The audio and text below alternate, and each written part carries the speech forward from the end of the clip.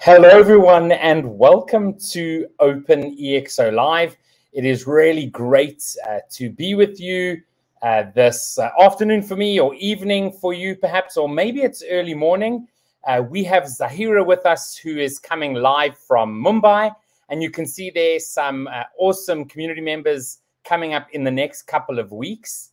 And before we get Zahira up onto the screen, I did want to just share a few comments and from our community. I've just been distracted here by Suman just saying, "Go Zahira, rock the show." Thanks, Suman. Great to have you here. And so let me just share these few messages from some of our community members. And the first one comes from Jyoti. He just says, "I feel fortunate and blessed to have Zahira as my co-founder and partner at White Spaces over the past decade and more. She brings stability and solidity to our coaching and consulting practice with her strong sense of ownership for outcomes or closure, whilst embodying customer first. That's remarkable. What's remarkable about Zahira is her boundless bounce back ability through rough and high seas, navigating dependably through choppy, often shark-infested waters with nerves of steel. Zahira is courageous in surfacing difficult conversations, regularly calling out the elephant in the room, and then deftly steering towards a constructive way forward with desired outcomes. Lastly, and by no means least, Zahira has a heart of pure gold, overflowing with kindness and compassion, with additional dollops reserved for the underdog." We then have from Daya, "Zahira is a superwoman, always cheerful, always smiling, always giving full attention to things she does.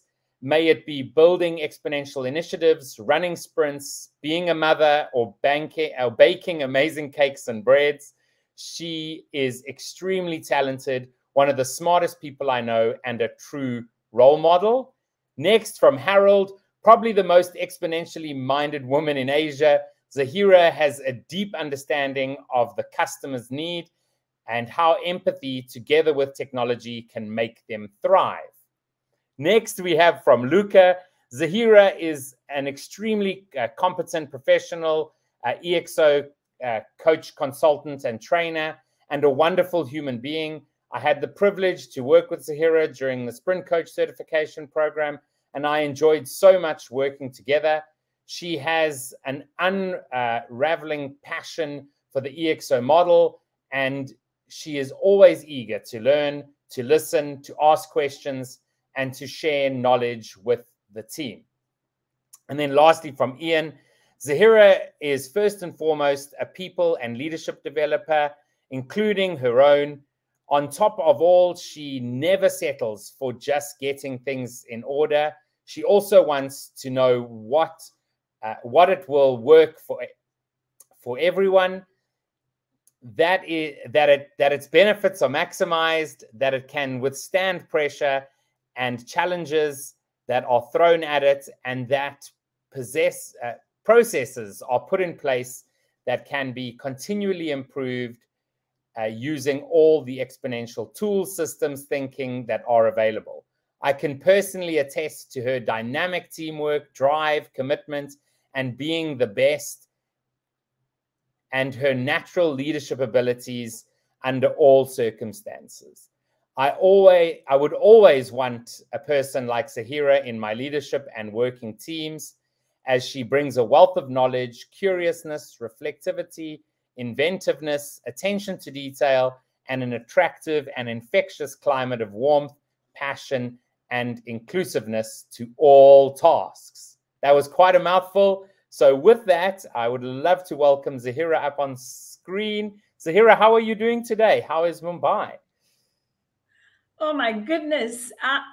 Can you imagine, after listening to all of that, I can't stop grinning, you know.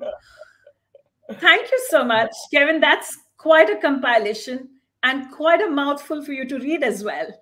Absolutely. Yeah. So, Oh my yeah, goodness. it's really great to have you. It's really great to see some folks on social media saying hi. So if you, wherever you're watching this, of course, unless you're not watching it live, do say hi, write any questions or comments. We will be looking at those as we go on today.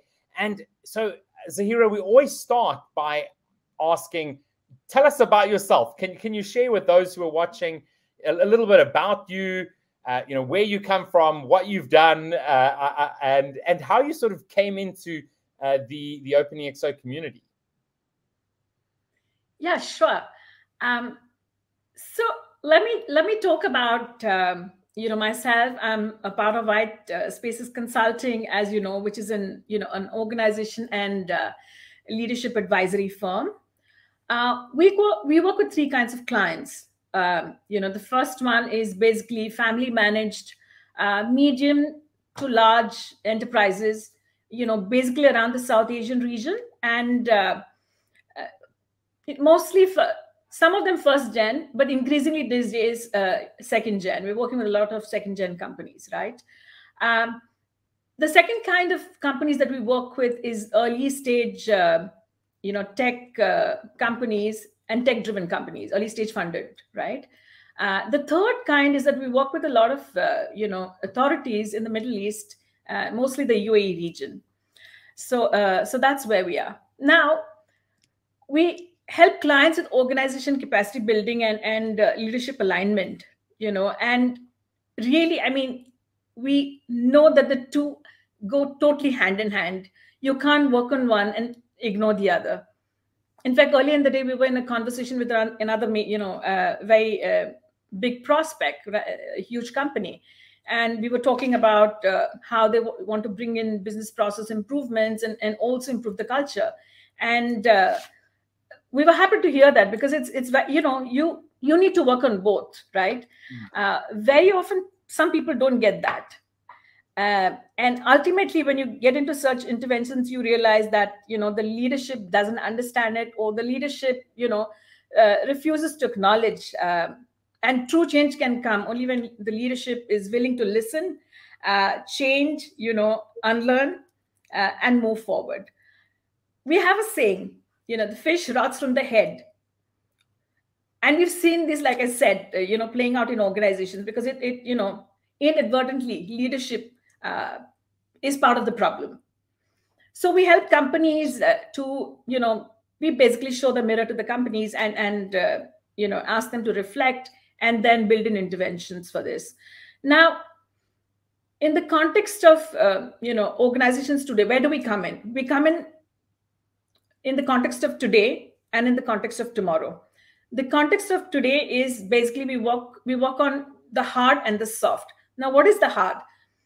The hard is basically helping them to improve business performance, right? And there we come in and help them put metrics in place, and we try to bring in this whole religion of rigorous reviews, which is very important, because if you don't you have to measure it. If you want it to get better, otherwise you don't know which way the needle is moving. So we help them to do that. With respect to the softer part, we basically come in and help organizations to have a more collaborative approach to problem solving, while taking into account their culture, their values, and of course the big one, the purpose. What drives them? What is the binding glue? So we help facilitate a lot of conversations around that, right?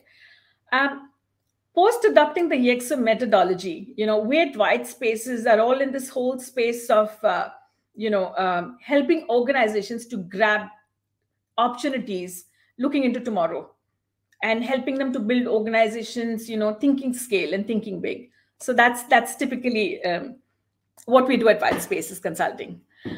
Your second part of the question was about my EXO journey, and that's some journey. So my mentor and business partner Jyoti initially kind of got introduced to this concept, okay, and then he couldn't stop talking about it. the conversations that followed from there on was just, exponential and abundance and 10x and oh my goodness, he just went on and on. At that point, I was very busy and immersed, in a business mastery course, and I had some exams coming up, and I didn't want to get distracted. And in my head, I was like, oh, this is just another fad, it'll pass. But it did not. So I said, okay, there must be something to it, because and by then he had completed the EXO consultant course. So I said, okay, we need some common ground to talk about, because when you go to market, you have to be on the same page. So I went back, I read the book, and then I immersed myself in the EXO platform.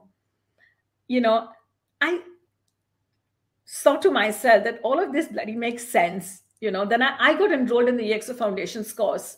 So I started with that. And then again, of course, following that, our conversations went even deeper and cantered around, how can we bring EXO to market here in India? How can we serve our clients better? So then I went on and did my EXO trainer and EXO consultant course, right?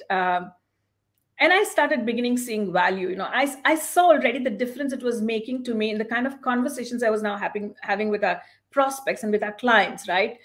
They say that, what you read about and what you speak about and what you think about is somewhere influencing you. And I saw that beginning to happen with me, right? So that happened. And I got busy with, with life and clients and all of that. Then Jyoti landed the big sprint in India, right? The 1 billion textile major, which is, we've talked about it a lot in the OpenExO platform. And then, just watching a dream team in action, Suman, Dia, Dago, Trent, Deepak, and then also working in the look at Deepak's synchronicity. Talking, and then, Payal and myself, Payal has also completed a EXO consultant course, and she's, very enterprising and all of that. So both of us were helping at the back end. As we got deeper into the platform and, interacting with the EXO community, I thought, oh my God, this is really like becoming like an addiction. I need to get deeper into it. So, and that's when I got into EXO Coach, right? So EXO Coach happened, and then there was no looking back. It's been a beautiful journey. And I tell you, I must thank my wonderful teachers, Yaroslav and Dia, for just, the whole, the teaching methodology, the reflective thinking, not dumbing down, totally, being mindful of where you come from. Amazing. I mean, I've enjoyed having them as my teachers. And I can't forget Anastasia and Javier, just helping at the back end. Anytime, anything, the turnaround time, oh my goodness, amazing. It's been very interesting working with them. So, awesome. And a shout out to my cohort, all of my cohorts, be it the trainer, be it the consultant, be it the EXO coach, and you have some of them as talking out there as testimonials. So I've had a wonderful time. Awesome. And Zahira, I mean, it's really great to hear that, and hopefully the team are watching this and will definitely share that with them. We often speak about how, perhaps once you join the community, and a lot of people might say we've drunk some Kool-Aid, and we speaking about these things, we're a little bit crazy. Many times people, are saying, is this really an option that we're going to have an abundant future? And we truly believe it is, right? And I think, one thing that's so important, of course, is the fact that we have a massive transformative purpose about, transforming the world for a better future. And the EXO model itself, really has at the core their purpose. And I love to always, find out from the people who I chat to on OpenExO Live about that, about the MTP that's inspiring you to really do what you do. And so, would you like to share, what that is? Yeah, of course. So my MTP, it keeps evolving, right?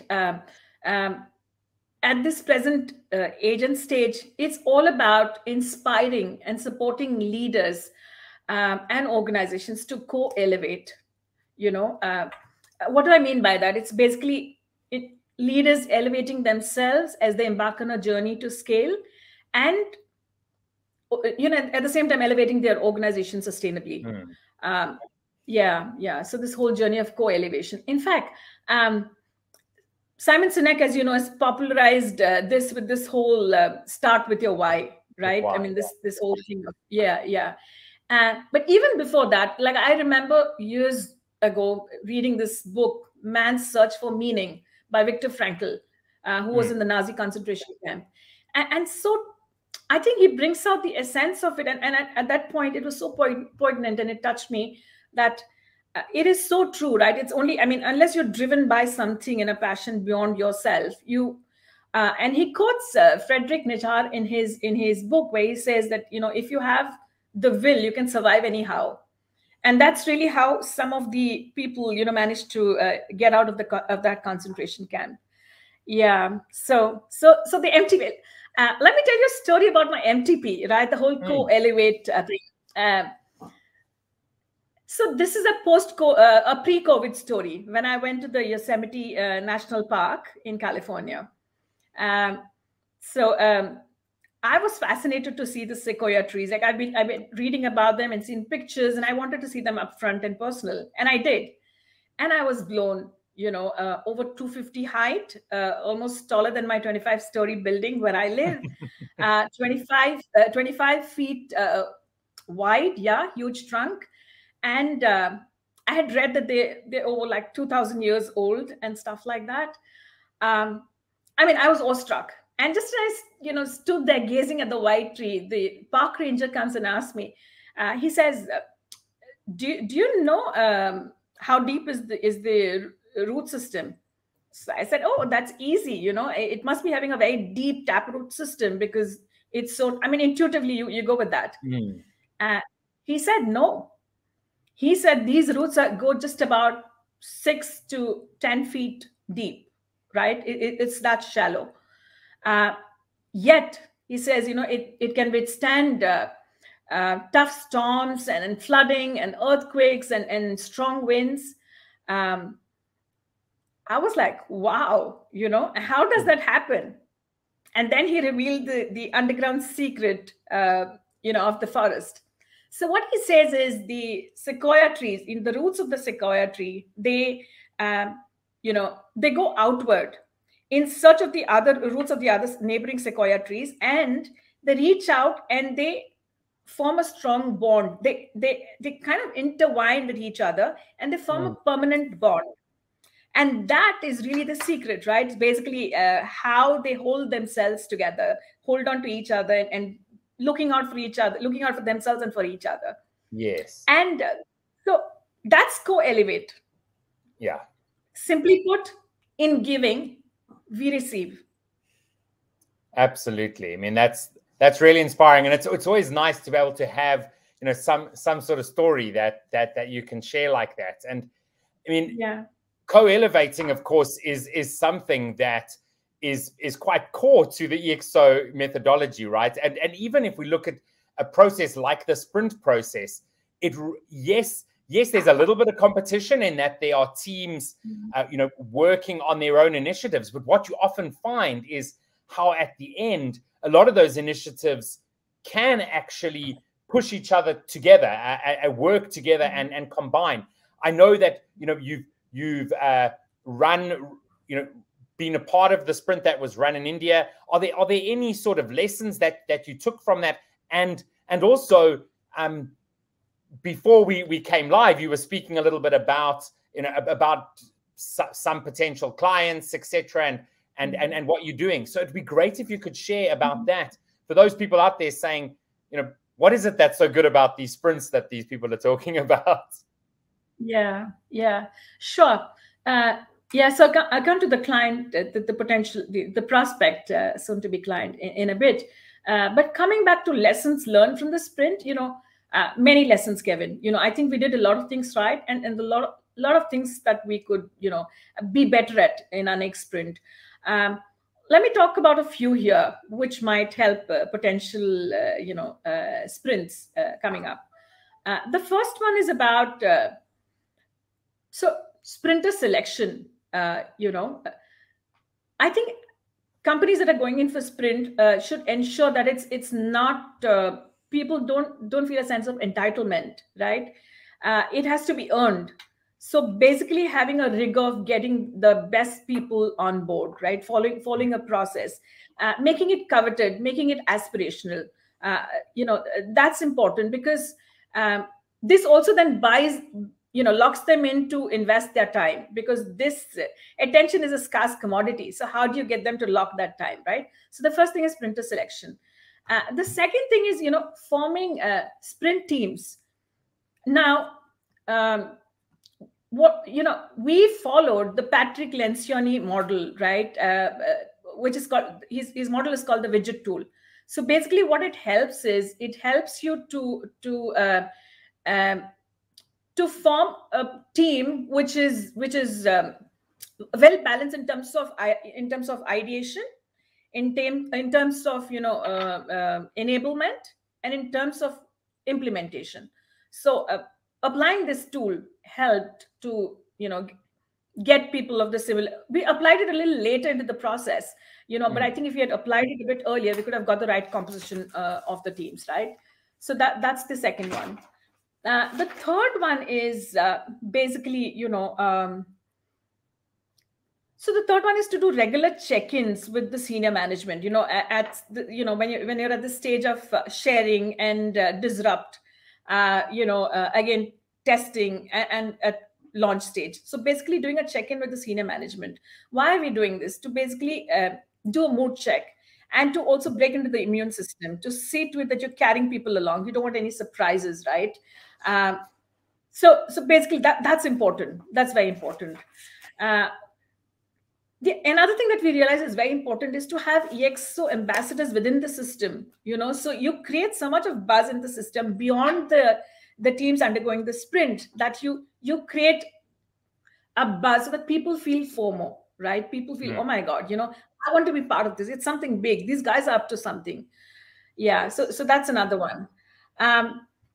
When the sprint finally happens, and you have post-sprint initiatives coming up, I think it's important to have very robust tracking measures for the initiatives, right? Because you don't want this ending up like what they say as an innovation theater. Yes. You want to see that this sprint, the initiatives born out of this sprint, really go on to become something big, right? So having those tracking mechanisms in place, which means even taking them away from the mothership into an incubator if need be, while retaining the umbilical cord to the mothership, right? So that you can leverage the brand strength and the network and whatever else the core brand can give you. Absolutely. Yeah, so that's important. And ultimately, so important that those people who come up with the initiative can continue that initiative. What we've seen in some sprints, unfortunately, is where people move back to their job, and their amazing initiatives, someone who didn't have the foresight, the passion, all the ideas, try to continue it on, which can be an issue. But sorry, I jumped in there. Please do continue. You're actually leading me to my next point of, get them to put skin in the game. So what's in it for the sprinters to be, you said it, what's in it for them, right? They're leaving their jobs, they're leaving the secure jobs to do this. What is the path forward? So lay it out for them. It might be equity, it might be, they could possibly, the business could become so big that arises out of this initiative that they could have the potential to be the CEO leading that, right? So stuff like that. I mean, these are some things I think that are very critical and important. What we did well was also expose them to a lot of master classes. We had Alina, people from the EXO community who basically, helped widen their thinking and gave them deeper perspective into what they were doing. So I think, all of these things. Yeah. I think I've covered the main points. Awesome.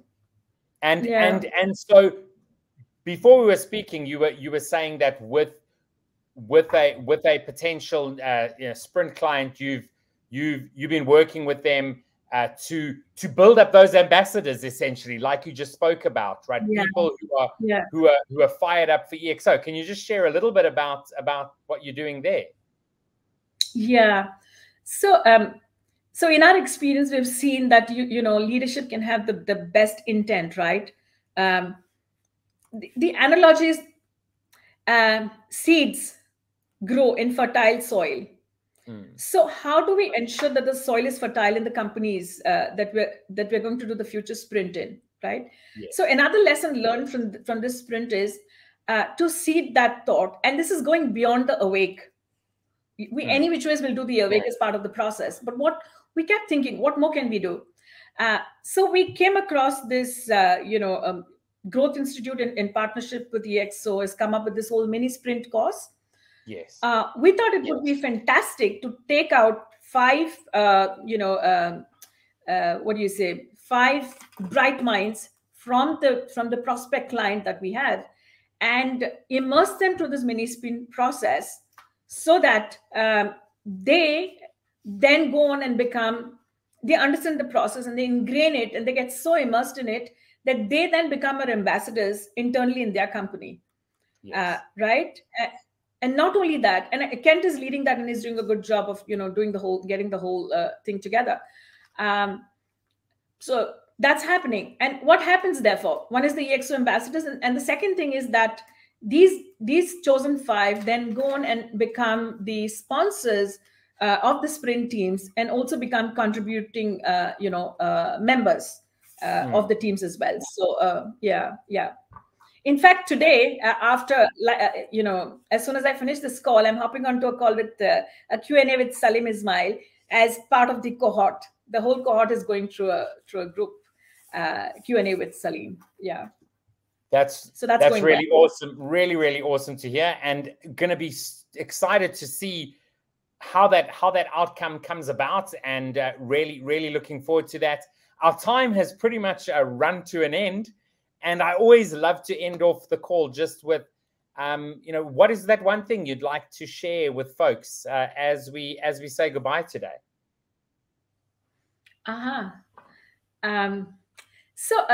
No, one thing. I'll say 3 things, if you allow. Yes, okay. Sure. Okay. So, I think it's so important to get into this whole space of collaborating rather than competing, right? And even at White Spaces, we follow a lot of Adam Kahane's work on competing. Collaborating with the enemy. So because there's so much, like I mentioned to you before this, that we're getting into some exploratory call with Local Motors. So we're doing a lot of things. We're tying up, getting into partnerships with a lot of people who are better than us, ahead of the journey, and where digital transformation is happening, or where there's technology, high tech places, or even this whole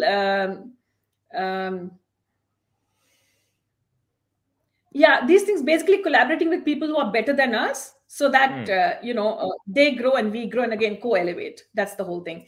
The second thing that I want to talk about is it's so important to be driven by a passion and purpose which is beyond you, because there's a different glow on your face, right, when you're doing stuff driven by a purpose. The third thing that I want to give to the community is that being human at work works. Absolutely, 100%. Zahira, it's been wonderful chatting to you. I look forward to hearing more about how things go with the sprints. I'm also really excited about I think it's a great time for the community in India.